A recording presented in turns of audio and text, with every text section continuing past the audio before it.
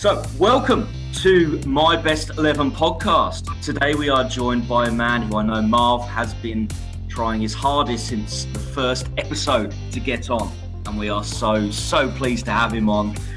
Those people watching on YouTube can see Marv's little homage to him on his head, which is fantastic. Today we are joined by Steve Foster, who spent some time, born in South Coast, spent a couple of stints at Brighton, a little bit of time at Villa, Luton, Oxford, and won 3 England caps in his time as well. Steve Foster, how are you, sir? Yeah, fine, thank you. My mum always wanted me to go to Oxford. I think she was meaning, yeah, but meaning Oxford University. So I phoned her when I was 30 years old and I said, I'm going to Oxford. What did she say? Did she get the joke? No, didn't believe me anyway. Fabulous. Marvin, how are you, sir? How's it to have Fozzie on here? Or like people know him as Fozzie. How's it to have Steve Foster on here? At last, I can say, Andrew. At last, we've got the man, the great man on here. Growing up, obviously coming through the ranks, he was the club captain, team captain, and played in the position that I played in as well. And obviously, over the years, I eventually got into the team and played alongside him. A little bit in awe and nervous at the start because everyone was scared of Fozzie because he was like the main man, and obviously, but like once you got to know him, and he's a very, very funny guy, one of the funniest guys there is, actually, to be honest. And so it was a pleasure to be able to play. I'm under pressure now.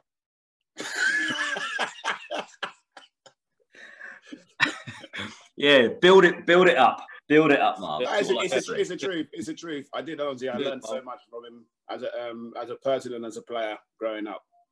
So I'm honored to have him on here. Excellent. I'm sure we'll unpack it as we go through the pod. So those people who haven't listened to the podcast before, what we can do is go through Steve's best 11 players he's ever set foot on a pitch with. That has to be a professional game, and it can include internationals if he wishes to do so. And while he goes through, he's also going to make some statements, and he'll try and give us some clues and see if Marv and I have got any idea of some of these players. And as you're listening, have a guess as well. So we will start off, as we always do, with formation. And I'm intrigued by this. Defenders go one way or the other. Either they go all out or they go a bit kind of conservative and say, no, I'm here to stop goals going in. Steve, what about yourself? Yeah, that was the idea. It changed now. I can't believe goalkeeper passes the centre. I then have to turn around and boot it into the stands, I should think. 4-4-2. How do you reckon you'd have gone in today's world? You're saying about booting the ball into the stands. How do you reckon you'd have gone with this playing the ball out and that type of thing? Is that your thing? No, I push up to the halfway line and just ping it to the top. It works. We used to beat Liverpool, Arsenal, Man United, Everton, just playing their half. Yep, totally. And you got to a number of major honours at a number of clubs, so it obviously worked for you. Yeah, I think it's got to be a team game. Andrew, don't let him fool you. Listen, Fozzie was a very, very good footballer, but like he's just explained there, all right, why take the risks in your own half? Technically, he was sound. I'm sure we'll get onto it later on, but just go back to the Little World Cup final. His touch for first goal for Steenie.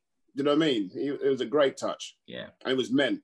No, I meant to control it.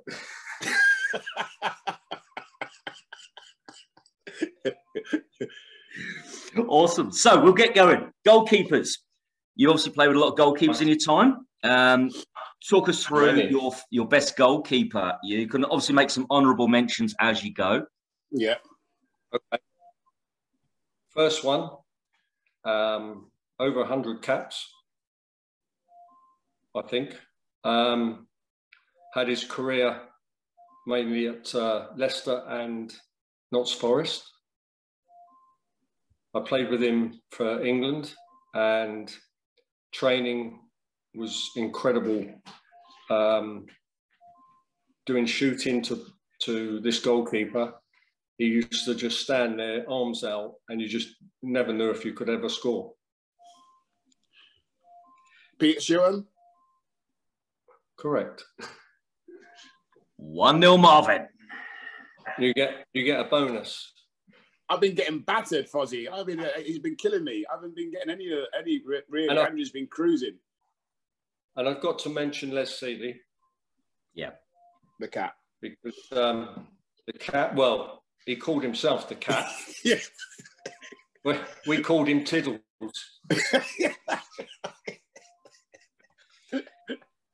Should you be allowed to give yourself your own nickname? Is that a right or wrong thing, do you reckon? What? Sorry?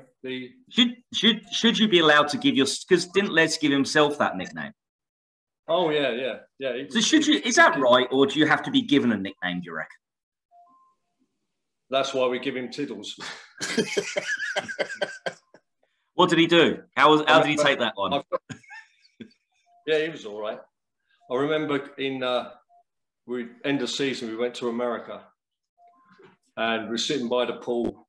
Can't remember what the bar was called, but Les had his big cigar, and he'd shout over the waitress and said, "Excuse me, darling, I'd like a dozen king prawns." And she said, "I'm sorry, sir, we only serve shrimp." And he said, "The cat doesn't eat shrimp. He eats king prawns." So I said, Les, please, these are enormous. Just please try them. He said, "Oh, I'll have half a dozen." 10 minutes later, she comes back, and they're about that big, hanging off a big bowl. And he went, "Fuck me, darling. If that's your shrimp, how big are your king prawns?"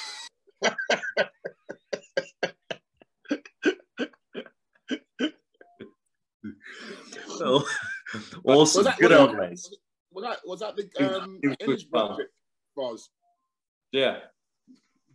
Innsbruck, yeah, the golf place. Yeah. Fabulous. But you picked Peter Shilton. So what did Shilton do differently then? What made him the top goalkeeper you've ever played with? I mean, he wasn't tall. He was 6 foot. But as I said, you used to just look at him, and if you were a striker, you just think, how am I going to get this past him? Yeah. And he's done well to get those caps because he shared a lot of games with Ray Clements. It's true. So, very great achievement to get over 100 caps. And to play that many times under Brian Clough as well, because I'm sure he didn't take any prisoners as well. No, he was well respected. So Peter Shilton then, was he a shouter at you, or did he, I mean, you obviously coming through as well, did you sit there and go, I've got to listen to this bloke, or did you kind of have to hold yourself? And was he a shouter or a quiet keeper? Quiet keeper, really, but he used to wave his arms about, telling people where to go, who to mark. It's what a good goalkeeper does. So that's what you want in a keeper, as a central defender. You want somebody to tell you what to do. Oh, yeah, definitely. Especially if you've got to get out of the box. Excellent. Marvellous. Yes, I was going to say, Foz, you was a striker originally, I believe, correct? I mean, I heard that, but then how did that come about? I mean, was that something which you just wanted to do growing up as a kid? Obviously, everyone wants to score goals growing up, but I mean, you got taken on at Portsmouth as a striker, didn't you? Oh no, he was at Southampton to start off with first. Yeah, I got released, and then I think I got released on a Friday, and on the Monday I signed for Portsmouth, YTS or apprenticeship. And they tapped you up already then, did they? No, I just don't think they realised that I was going to get released. So they had a good youth team then, Southampton. They had a lot of good players. But then I played up front. I did all the running for my two strikers alongside me, which was George Graham and Peter Marinello. So all I was doing was running around, giving the ball to them. So I think I played quite a few games, and then I just couldn't score. I could score in the reserves and youth team, but I just couldn't score. So they played me centre half in the reserves. Then they had a couple of injuries, and the manager pulled me in and said, I want you to play centre half. You can hit the ball. You're good in the air. You'll have to give it a go. We're playing York City. And after 20 minutes, I scored an own goal. I headed it back to the keeper, and I didn't realise the keeper was next to me. Rolled into the empty net. What was the final score? 1-1. Okay. I didn't score that. But then I just sort of grew, really, because they had players like Owen Hand, Paul, can't remember his second name now, but they had good experience centre halves, defenders, and they sort of helped me through it. So right. that was it. I then never turned back. Excellent. So we move on to right back. You play with a number of right backs at a number of clubs. Who's going to be your best right back? Another player that played at Notts Forest. I think he also played at Man United. Yeah. Sheffield Wednesday. Sheffield Wednesday. Any more, Marv? No, Andrew. I'm going to leave it for Andrew. I'm trying to get Andrew to get... Yeah. No, I played with him at England. He was far the best right back in the country. Fantastic engine up and down. He plays a winger and a fullback all in one. Got it, Andrew? Is it Middlesbrough as well? Middlesbrough. You keep trying me chucking his names, and I was going to go Paul Parker. Who? Paul Parker. No. He went on to be a coach with... I can't say his name. Yeah, at Middlesbrough, he was assistant manager. Assistant manager, I think, went back as at Sheffield Wednesday. Yeah.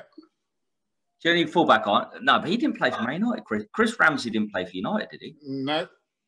You on the wrong... We've had it. Someone... Go on, then. Go on. Viv Anderson. Yes. Correct. What's that, 2-0? Yes. Just wait. Flying. Also, done his research. Also, very, very good. Running close was Tim Breaker. Yeah. Tim was fantastic right back. Great engine up and down all the time. Great crosser of the ball. I used to drive him mad. To shout him, I'm sure. Actually, I think his parents come and say, "Can you just stop shouting at him all the time?" Again. Actually, Marv, Tim's been on it, and he says, "Look, you did the world for him. You I mean, and even Rob Johnson, similar, just said, look, I mean, it was at the time they didn't understand or realize, but they said you made them understand the art about defending first and then getting forward." Yeah. So, I mean. You basically what you was like a manager, right? The first manager on the field, actually on the field, sort of thing. Yeah. Because you was orchestrating everything from on the field, and you saw everything I mean, even Mick talks about it. It's just it's so different towards everyone else, and I think it's a big surprise that you didn't go into management because of how you saw things on the field, really. Well, I think I think when I went to Luton, the work ethics for everyone was fantastic. Just probably needed to defend a little bit better, but we had fantastic players. And it was just getting everyone to learn, defend properly. And that was the easy part. To you, it was. Yeah, the easy part, yeah. But that's what it was just organising. One of the other players later in midfield, but I learned so much from him. I can't tell you his name. It's just about organising. But getting onto that then, Foz, was that one of the things which Pleaty said to you when after he tried to encourage you to come and sign for Luton when you was at Villa? Or, I mean, what was it? How he persuaded you to come? Obviously, because he was only a short term at Villa.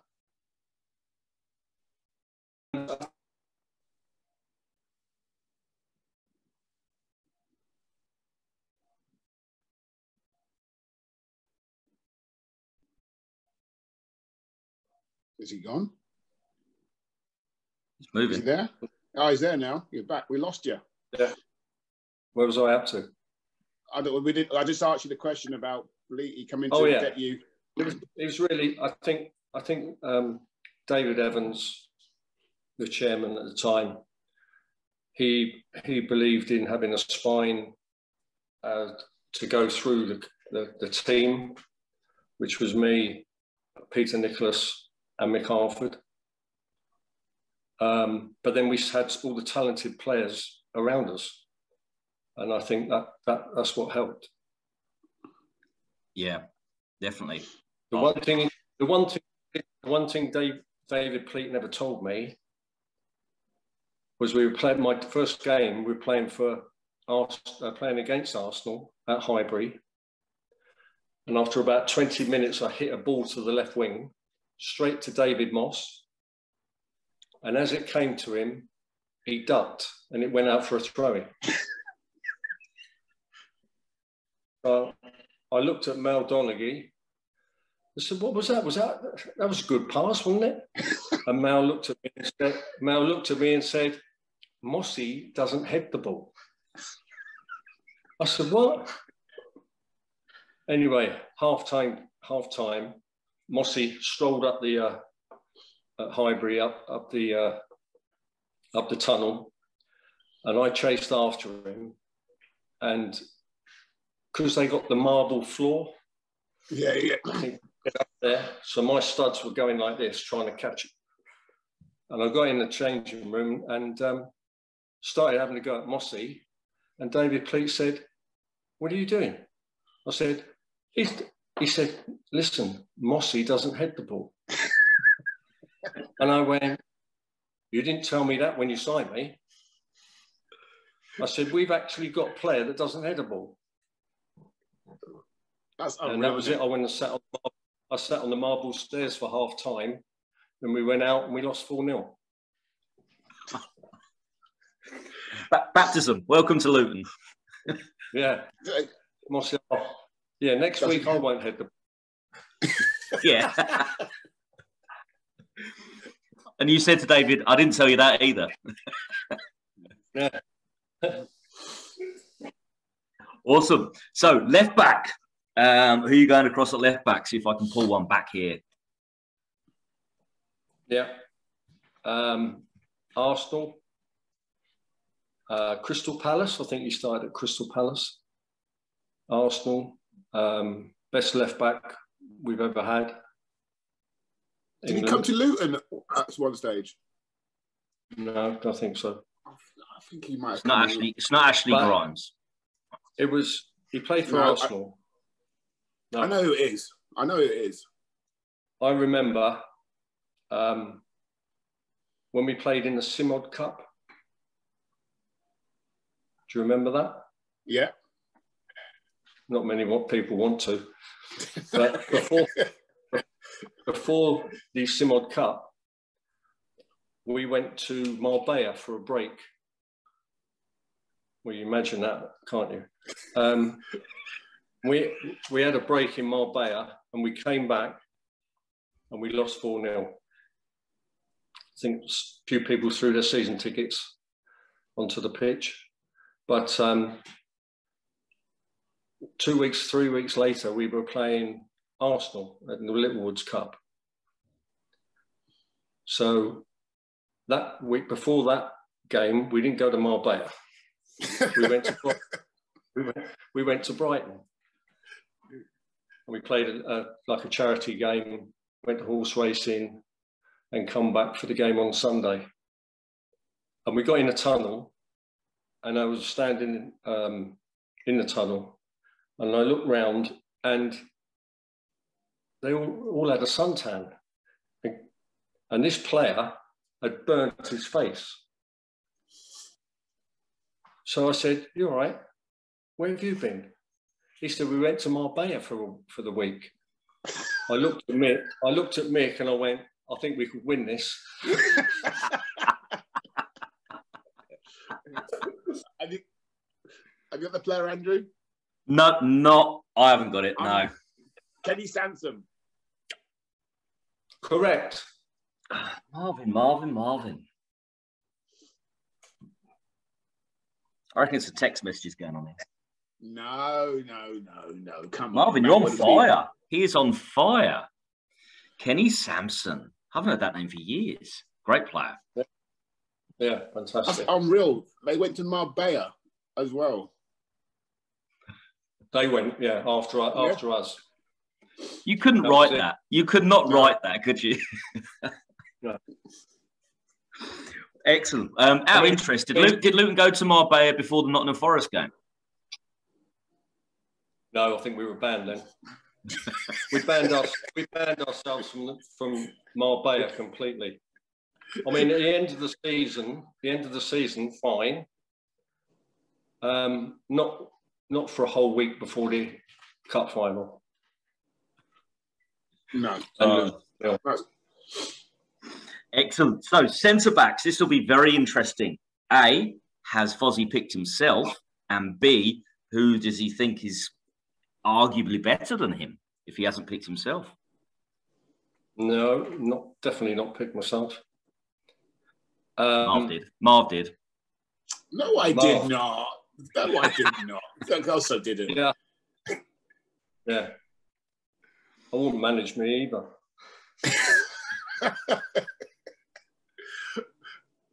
Right.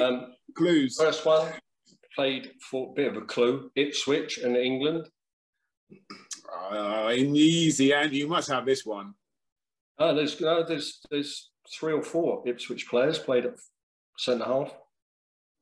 I can only think of 2. Go on. Anyway, carry on, Ant. Well, sorry, go on. Well, he set the standard of being a centre half. I thought nothing fazed him. He was good on the ball, fantastic in the air, and a true leader, and very controversial nowadays with the blood that used to be all over down his back and everything. Go, Andrew. Do you know what? I'm embarrassing now. I'm embarrassing myself. It's very late at night here. And it's early morning here. It's age. That's what it is. It's unforgetful with age. Isn't that what we'd say earlier about Mickey, about Harford? All right. He played for... Just so you can't... He played... He also played for Rangers. Is that right, Foz? Yeah. Oh, Gary Stevens. He played for Rangers. He was centre half. Right back. Centre half. Headband with covered in blood. Yeah. Did he play for Ipswich? Yes. I didn't realise Terry Butcher played for Ipswich. Butcher. Yes. I didn't realise he played for Ipswich. Honestly, that's what threw me. The Ipswich. I didn't know that. I did not know that. So where do you associate him with? Who did you think he played for then? Yeah. No, I associated him with, I don't know why, I just had, you have a player and a shirt. All I had was Rangers. That's all I had him for. Really? I know he must have played for. But Of course he did. He's And of course he was. I was only born in '84. That's my excuse. He's younger than us, Foz, as well. Oh, right, that's all right. Football didn't exist before the Premier League for my era. Oh, cheers. I don't believe that, by the way. Terry Butcher. Did he make stories about him?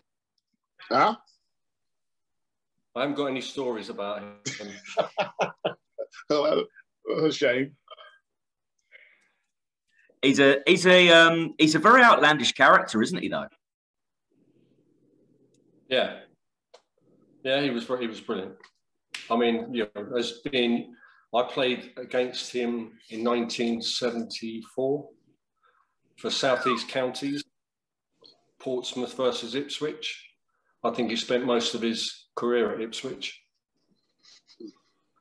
And they had quite a good team, Ipswich then. They had Russell Osman. Mick Mills? Yeah. No, Mick Mills is a bit older. Okay. No. Mariner, Gates, Brazil. Yeah. And the midfield player with the tash went to Liverpool. Oh, Walker. John Walk. Yeah, and John Walk, yeah. They all played for the South East.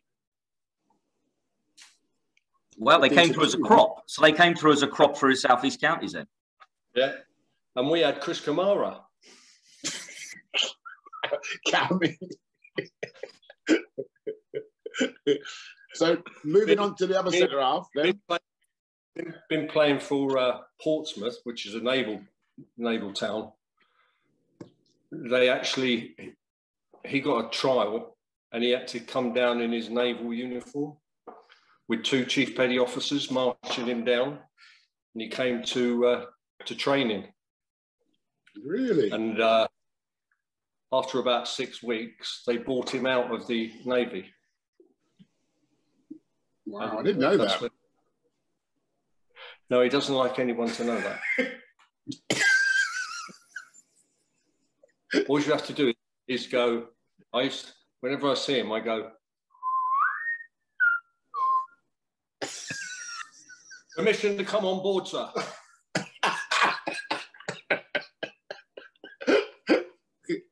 Man, And he doesn't speak to me at all. Are you being serious? No, he's all right. But he didn't like it to start with. I said, but you're in the Navy. He comes across as somebody who can take a good bit of banter. Like you see him on Soccer Saturday and all that stuff. Yeah. He's made a living out of being a funny bloke now, hasn't he, really? Yeah. One as funny as his uniform. He had the big bell-bottom trousers.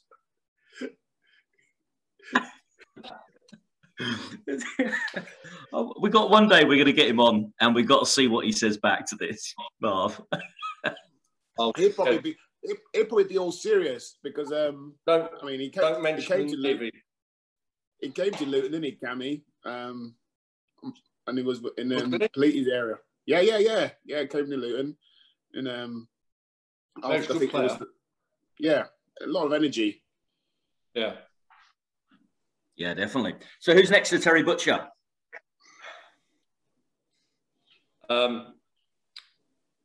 This is quite an easy one. Not for me. Played for Northern Ireland. It should be Andrew.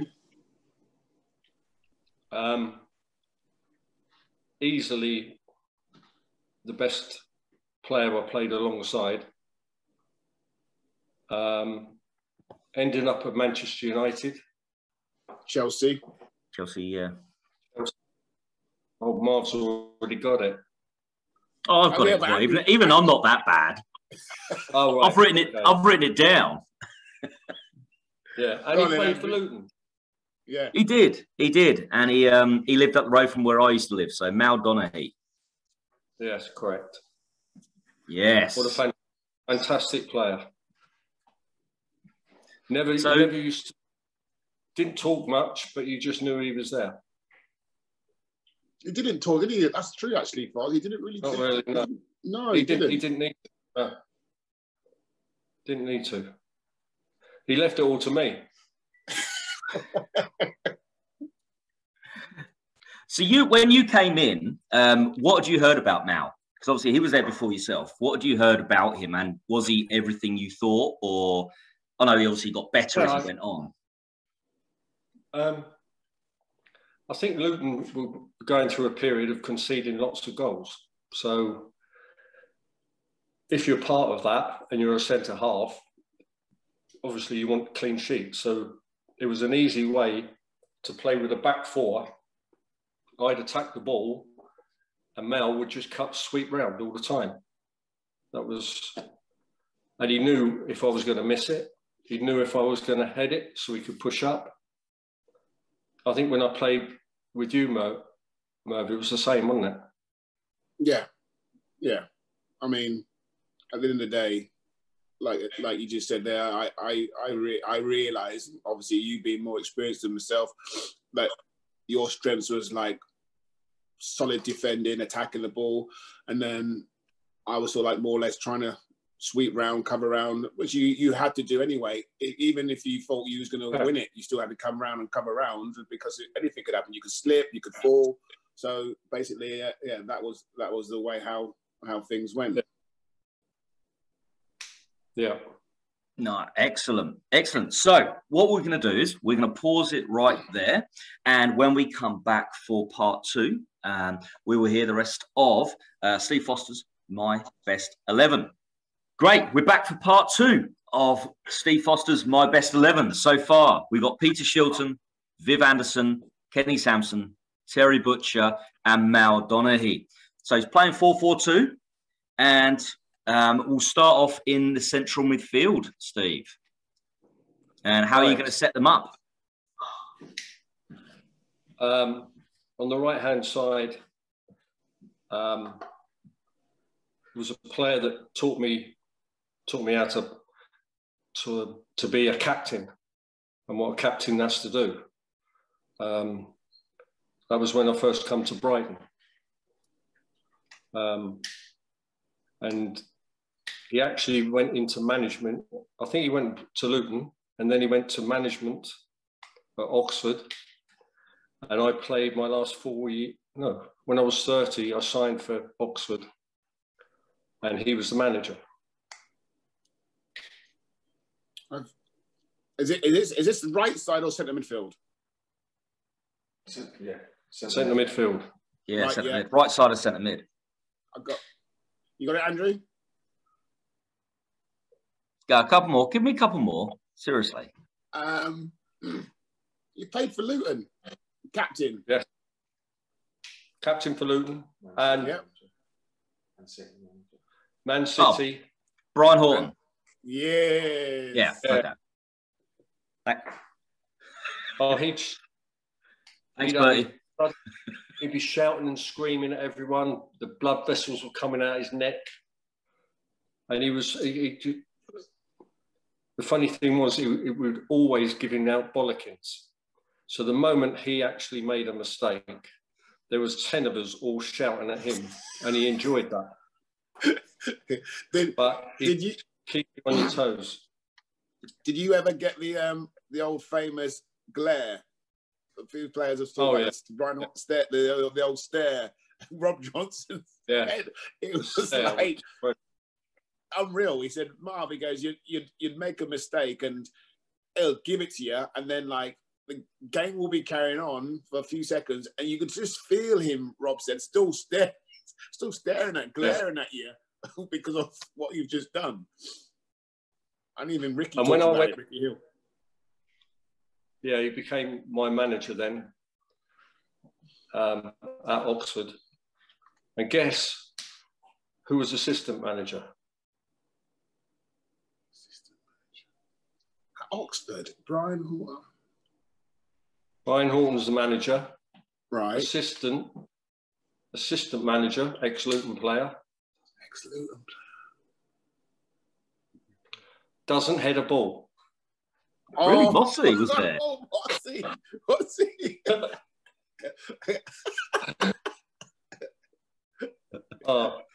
I said, hi, Mossy. I think I bounced the ball off the back of his head once.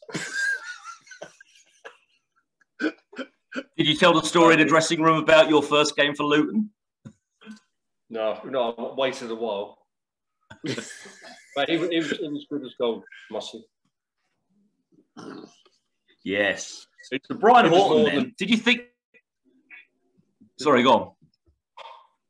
No, go on. So Brian Horton, did you see him becoming a manager? And obviously following his career path, he was obviously from captaincy to management. And do you think that's a natural progression, captaincy to management, or not? Yeah, I think so. It's how to organise and getting the best out of people. That's what he was good at. And obviously he took that into being a manager. Yeah. Yeah. But you was good at that, Foz. Was it something you didn't want to do, go into management? I remember you was player coach at Luton for I did player coach in 87 when we won the Little Woods Cup. Was it 87? Yeah. 88. Was it? 88. And I was assistant manager then, a player assistant manager. And then after that,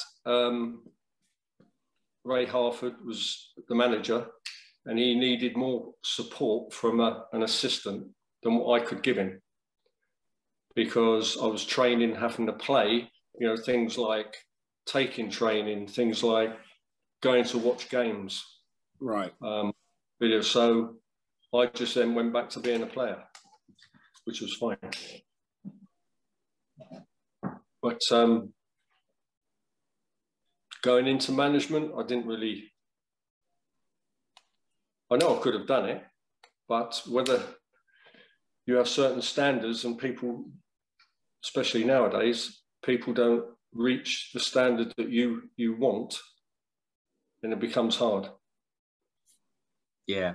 No, it's funny you say that, because we were talking to Warren Feeney about Harry Kewell on the last season, and he said something similar, that he reckons that Kewell has expectations that are up here, and some of the players just can't quite reach it, because he obviously played at the top level, and that's why he reckons that if you try and manage lower down the leagues, that's why some of these ex-Premier League, England internationals, World Cup stars struggle.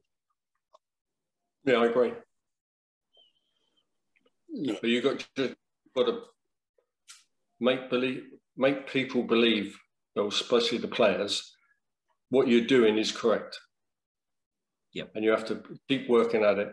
I mean, I watch the England games now. I don't even know who's going to be playing where, left wing, right wing. They just,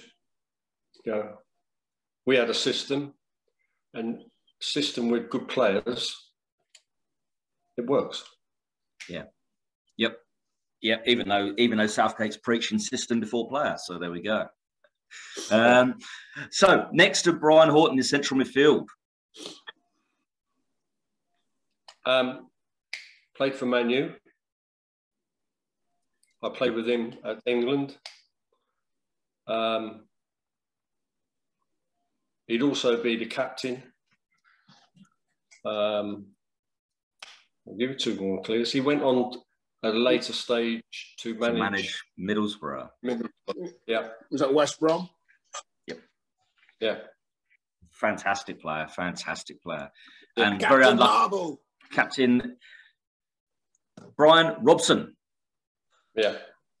Definitely. Yes. And I'll give the vice captaincy to Brian Horton,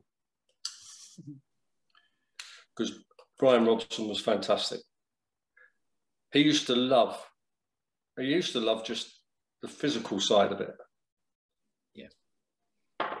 I remember kicking him so hard once, and he just got up and smiled at me. And the next minute, I know he's going to do it to me, and I had to smile back at him.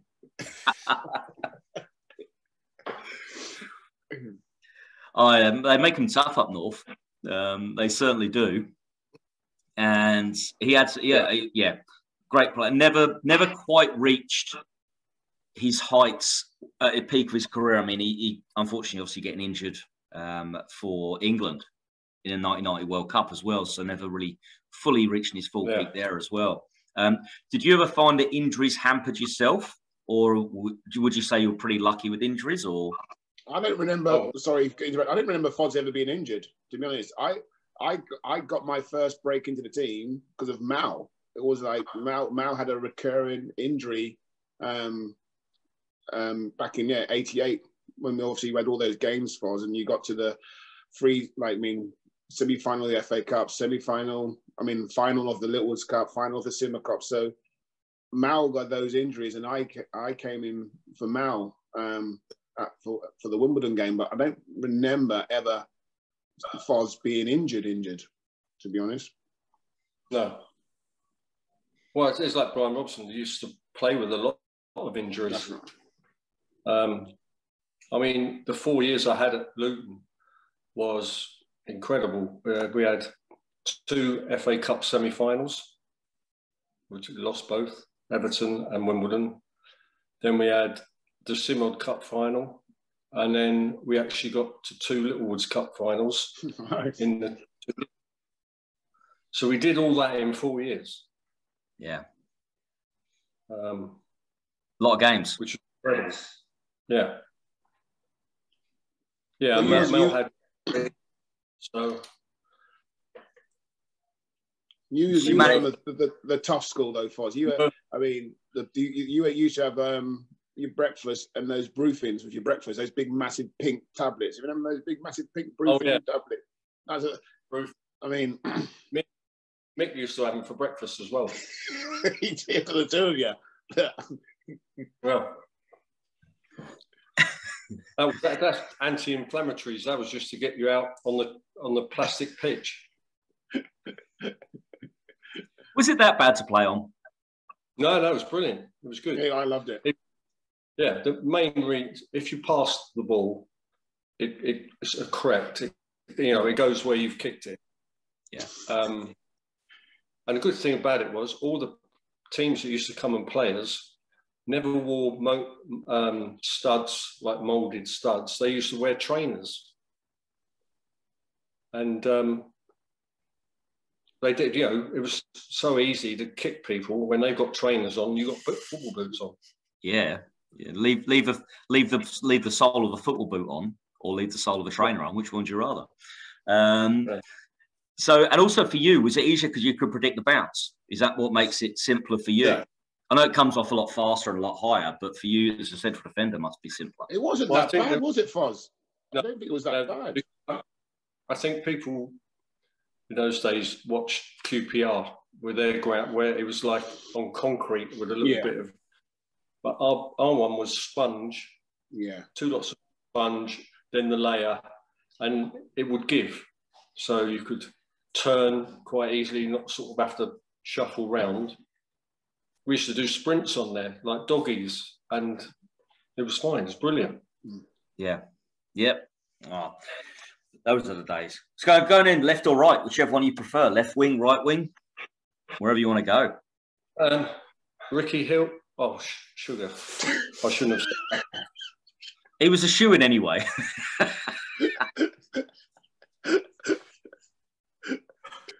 Well, it's between these 2. Ricky Hill and your dog. Yeah. Right. The one with Ricky Hill was brilliant. Ricky was so talented. His touch was incredible. And I remember we went to Sweden or Finland, somewhere like that, on a pre-season tour. I was slightly injured, so I was on the bench, and the ball went into the crowd, and the crowd were egging Hilly to come over and get the ball. And he sort of waited 10 yards away, throws the ball. And someone threw the ball to him, and he actually controlled it without it bouncing, caught the end of his foot, flicked it up and did around the world, caught it again like that and flicked it back to the crowd, and the crowd were going, "Oh!" That was the first time I've been an around the world ever. Awesome. So he's been in every team, I think, every team of Luton players from particularly the 80s. He's been in the team. Well, it was between two. And this one, I played with him at Brighton. And he played for Liverpool. Came to Brighton. He then went to Southampton. Oh, yeah. Got him? Yep. Hard man, tough man. Very, very hard in the top three, easily. I think he played for Southampton as well, didn't he? Yeah, Southampton, yeah. In the reserve game, he tackled me in a reserve game, and I felt like my shins had gone through like a shredder. Honestly, oh my gosh, I was stinging afterwards. Yeah, Andrew won't get it. Andrew won't. He's way before Andrew's time. Steve McMahon. Before him. Oh, he played it. Anyway, he was a hard nut, wasn't he? Yeah. Jimmy Case. Jimmy Case. He made Steve McManaman look like a pussy doll. Jimmy Case. Steve McManaman. Yeah, Jimmy Case. He was brilliant. I roomed with him for 3 years, and he used to wear hearing aids. That's right. He was deaf, wasn't he? And so when we used to go into the room to watch the telly, he'd just take them out, stick them on the side, and I would have to switch the telly off, and then wake him up in the morning. But one trip we went to La Manga to play golf, and we were supposed to be down on the tee at 9 o'clock, but we didn't get in till about 6. And we both missed the tee off. We ended up catching up with the play, or jumped on buggies. But then the next day they warned us, said, look, if you turn up late now, it was all done with Sky Television, we're doing it. If you don't turn up this time, we'll have to let you go, take you out the tournament. So I think it was we had an 8 o'clock tee off, so we've got to be there for 7:30. And I've gone in the room, Jim went for an early night, and Jimmy's laying on the bed with all his golf gear on and his golf shoes. A big double bed. He had the trolley with his golf clubs on the bed. And all of a sudden, so I just went to sleep. All of a sudden, the alarm went on the television for him to wake up. And then he had on his phone, it went beep, beep, so the telly going, his phone going, and he had a Spanish phone as well, that started going. And then the telephone in the room started ringing as well. So we got all his wake-up calls, and he's just fast asleep snoring. So I woke him up and I went, Jim, what are you doing? He said, well, I didn't want to wake you or anything. He said, but it was unbelievable. And he used to do it on purpose as well. Just take hearing aid. He would go out or something. If one of the players he didn't like in the change room or that, he'd just take his hearing aid out. And that player would know that as well, that he's taking it out on purpose, would he? Yeah. He just doesn't want to talk to you. He's such a funny man. Jimmy Case. Awesome. I remember. Sorry, go. We're in La Manga, sunbathing after we played golf, and Jim's laying on the bed, getting a bit of sun, and there was Kenny Sampson. There was about three. There was a couple of ex-Arsenal and Spurs players, and they're sitting there and they shouted over, Jim, Jim. So I've had to walk over. So Jim, put your hearing aid in. So he put his hearing aid in, and they've been shouting, and everyone had been drinking all day, and they shouted out to Jim, Jim, how many England caps did you get? And Jim was laying there, just held his hand up, and he went like that. Put his hand down. And they started talking, and they're going, oh, I can't remember him playing for England. No, I can't either. Then they shouted over again, Jim, are you sure you won 3 England caps? And Jim went, England caps? Oh, no, I thought you meant Champions League medals. In other words, piss off and leave me alone. Yeah. Took his hearing aid straight out, put them on the side, and that was done.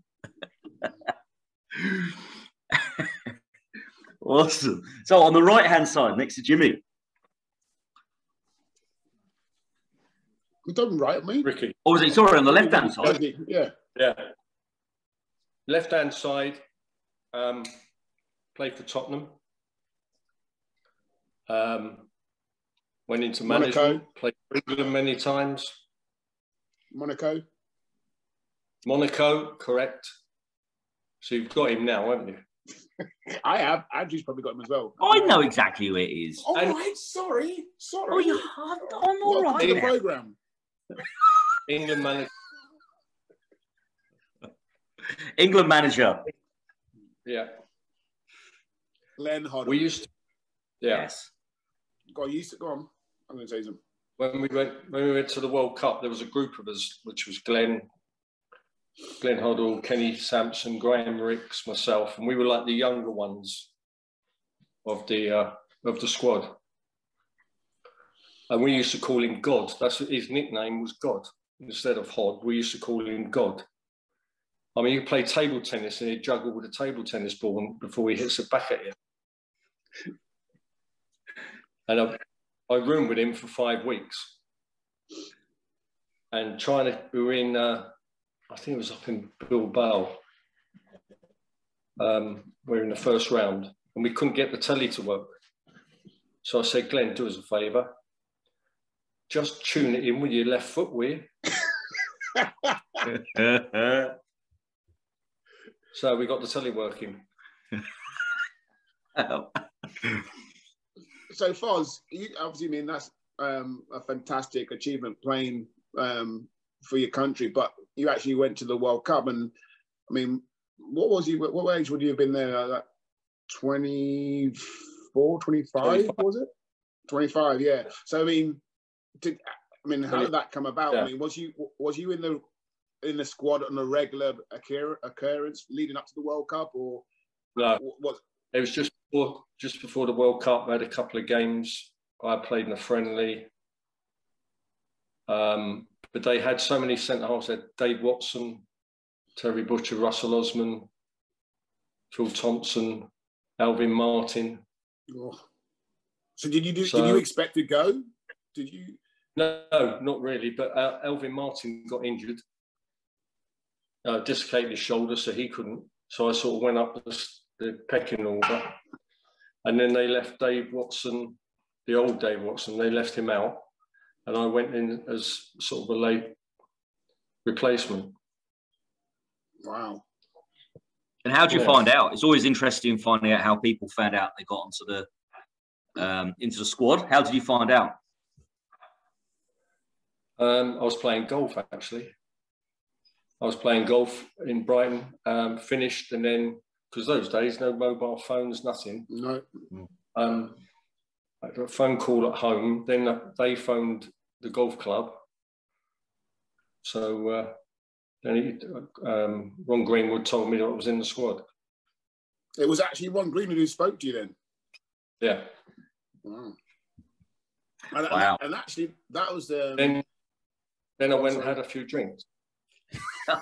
As you would do. Of course you would. Yeah. I mean, that World Cup was probably the first World Cup, which I thought the song, I can remember the song, the song was like a really catchy song. This time, more than any other time, this time, we're going to find a way to get away this time, getting it all together. Yeah. I was 14, I think. Yeah, I remember that when we were watching that, 82, Spain, wasn't it? Yeah. Yeah. So no, that was fun. No, that's I mean, again, that's fun. You played against Kuwait, was it? Yeah. Kuwait? Great. The only Brighton player to get a cup. Terry Butcher got booked in the first game, so they didn't want him to get another booking in the second one, which he missed the third one. So I played against Kuwait. And is that still the same? It was the only player for Brighton to play for England or play for the World Cup. Was one of those? It was the World Cup. No, they've had Lewis Dunk play, Ben Wright. Ben White. Yeah. All centre backs, ironically. Yeah. Fabulous. So we move on to forward strikers. Right. This one's quite obvious, but I've got to. He played for Luton, played for Chelsea, played for Birmingham, played Wimbledon. for Newcastle, Lincoln. Wimbledon. Lincoln started off at Lincoln. Look at you, Marv, reel him off. You're like his agent.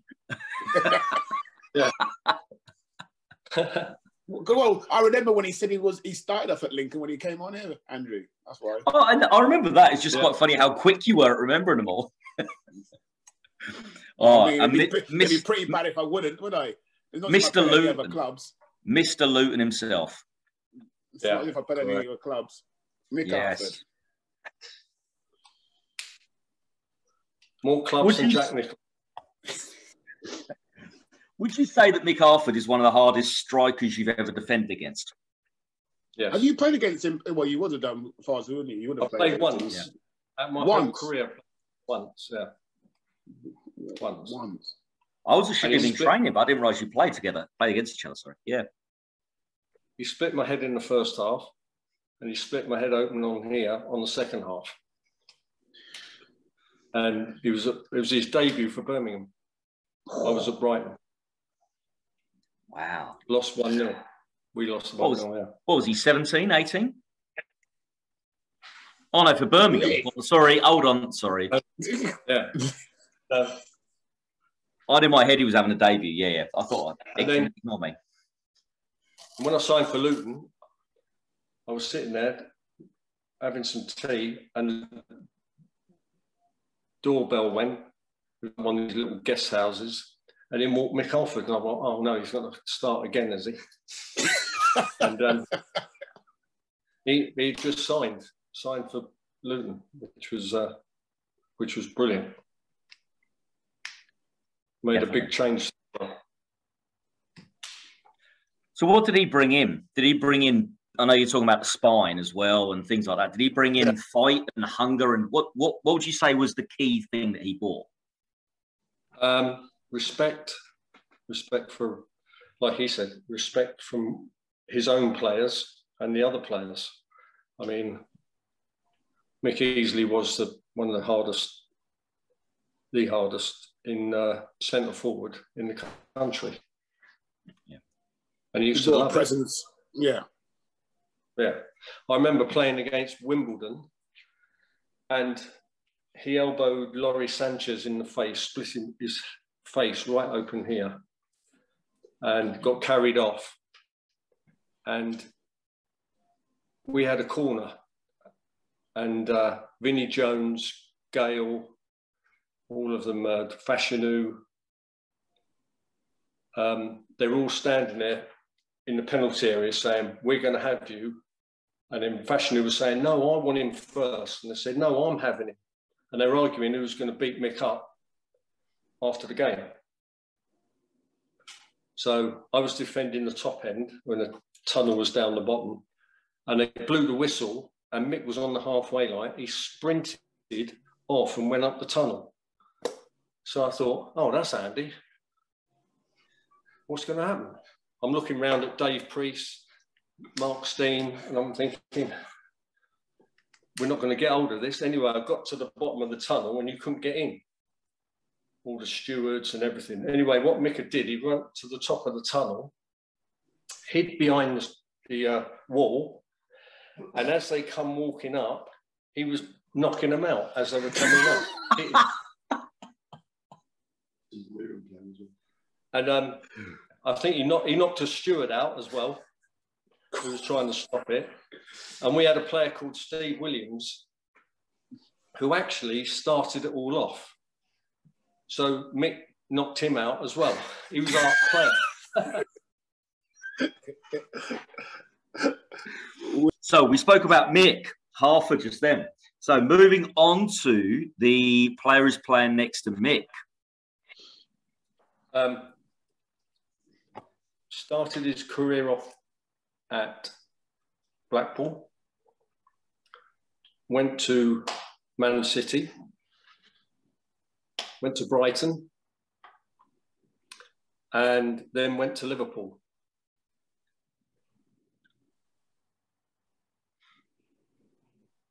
Any clues? Blackpool, Brighton. Blackpool, Man City. Man City, Brighton for $500,000. And then back to Liverpool. And then he went to Osasuna, QPR, then Osasuna, and then he became a TV presenter with his own production company in Spain. I should know this. What nationality? English. Oh, he played for Ireland, but I think he had an Irish cat or something like that. Another Tony Cascarino. Yeah.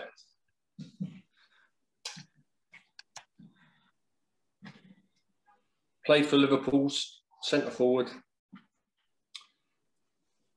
Won a European Cup. You're a Liverpool Pass the fan. ball. Pass the ball to Gordon Smith. He must score. Oh, that's the year before you were, Andrew. Oh my God, I'm trying to think. You support Liverpool, Marv. Come on. I know. I'm trying to think. Blackpool, Brighton, Man City, Liverpool. I'll show you a photo. What's that? I'll show you a photo. You've got him. You've done it. You've done me. Oh, Robinson. Michael Robinson. Wow. Michael Robinson. Yeah. Michael Robinson. Look at that for a photo. That's a great photo. We beat Man City, who we'd signed from to Brighton, 4-0, and he scored 2. And I think someone said this was at half time.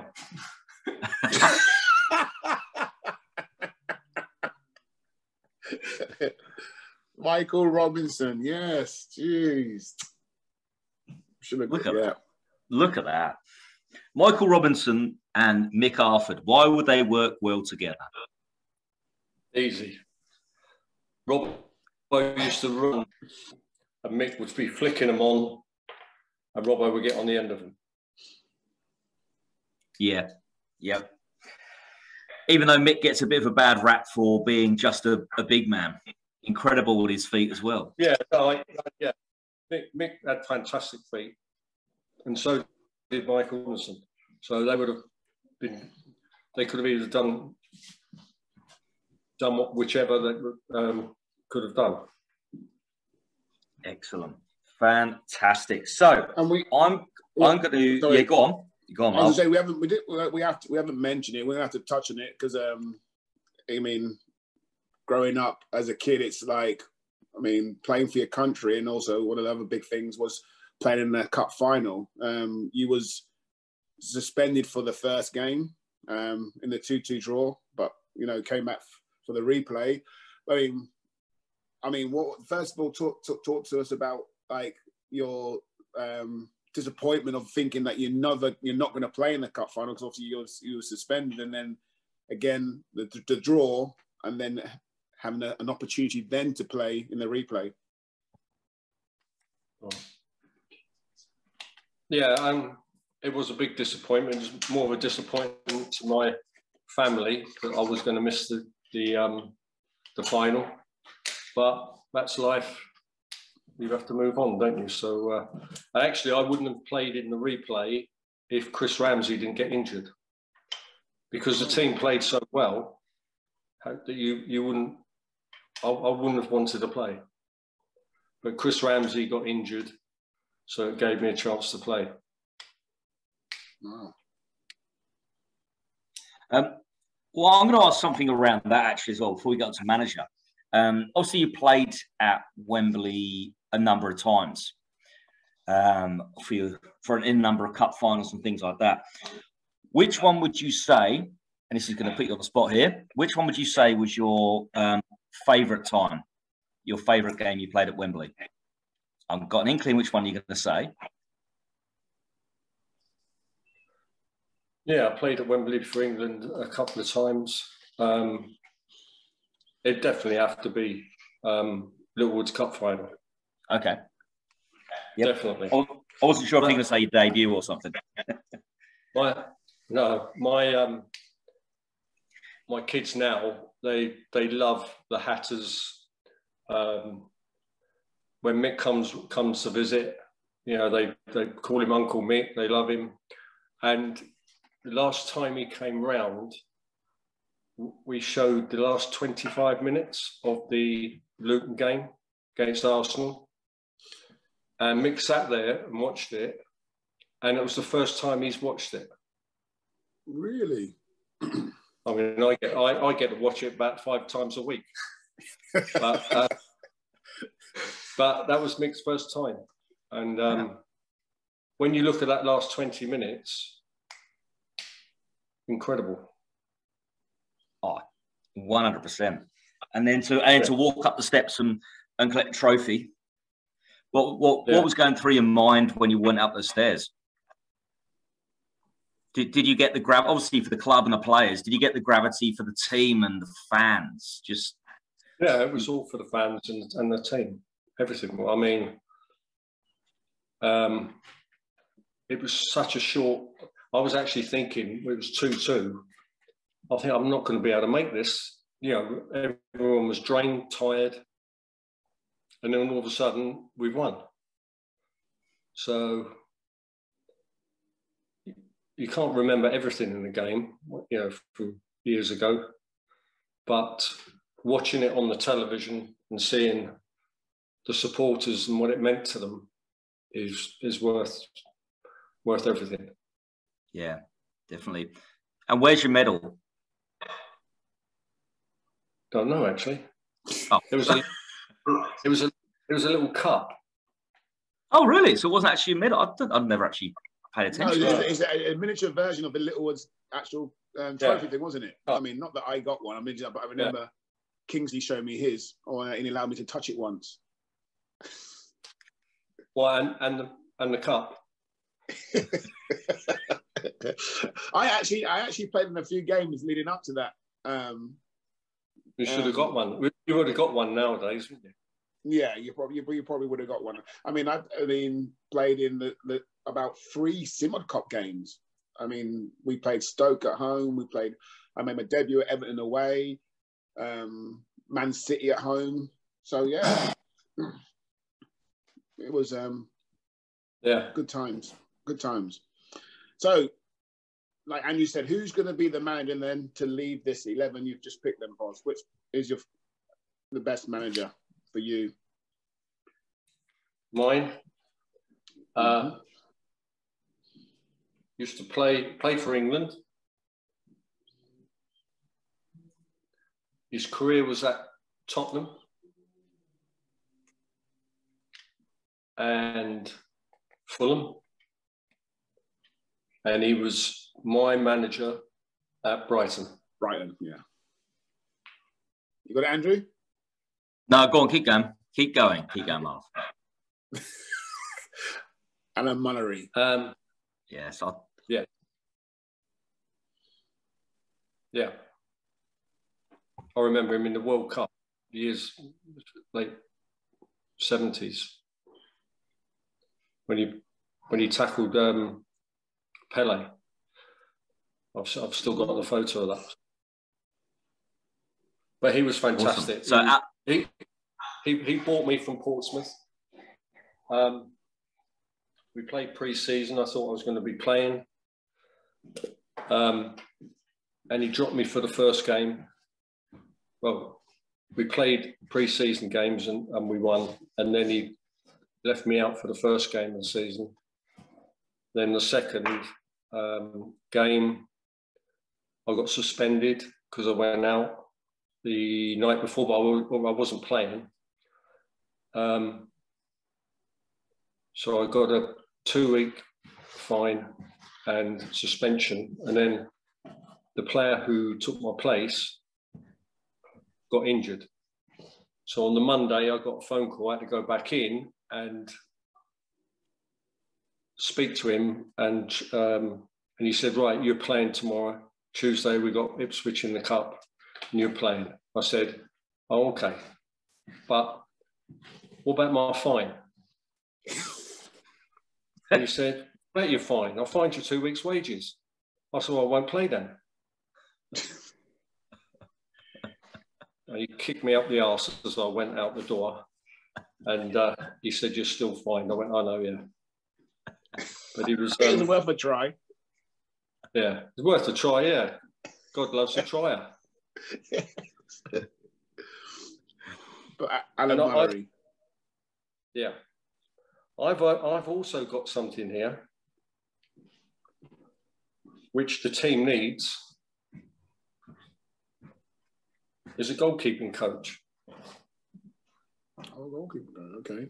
And we were, Luton, way ahead of ourselves. We had, in that era, we had our own goalkeeping coach. Yeah. Who was that? You know. Used to be my driver. Oh! Sledge. But Sledge could ping a ball. Sledge could. He was the first person before even a professional player who could ping a ball. Sledge. But he used to train the goalkeepers, didn't he? Maybe he used to smash them, and they. Now he'd be on $100 grand a week. Sledge, it's unreal because you look back. He's in the photos. He's on the team photo at Wembley. Yeah, he's on the team photo. Next to him. Unreal. Fabulous. Yeah. Fabulous. So we've already met. One of the questions we always ask is about your favourite Luton game, but I think you've already answered that with regards to the Littlewoods Cup. Just want to finish off by finding out what you're up to these days. A lot of fans of all the clubs you play for. I know particularly we're speaking on behalf of Luton, but also all the clubs. What are you up to these days? Still insurance? Yeah, I've got an insurance company, insure footballers across Europe. It's my own company. I'm a Lloyd's cover holder. The company is. And I enjoy it. I get, before lockdown, I had plenty of travel. I used to love it. And I've been a PFA business partner for 17 years. Wow. So heavily representing the player. Every player, there's 4,800. Every player has my policy. Wow. It's fantastic. Yes, definitely. Yeah. Definitely. Awesome. From the PFA. Yeah. Yeah. And post-COVID, you're going to keep keep getting around some games? And do you get to watch live games much yourself? No, nothing. Not for ages. You watching the Euros, Foz? Yeah, brilliant. Went to lots of goals. Still can't believe them. Still can't believe they still pass the ball in the 6-yard box. You'd be having I don't understand it.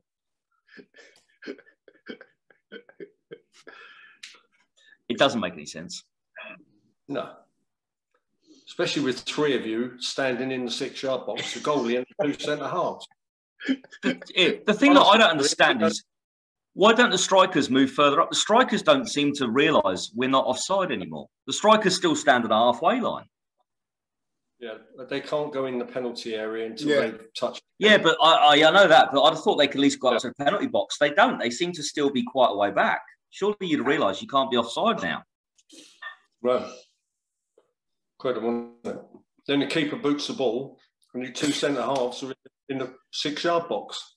Yeah. Unbelievable. God love it. Fabulous. So I want to thank you on behalf of myself and Marvin for your time, Steve. It's been a pleasure speaking to you. And that was Steve Foster's My Best 11.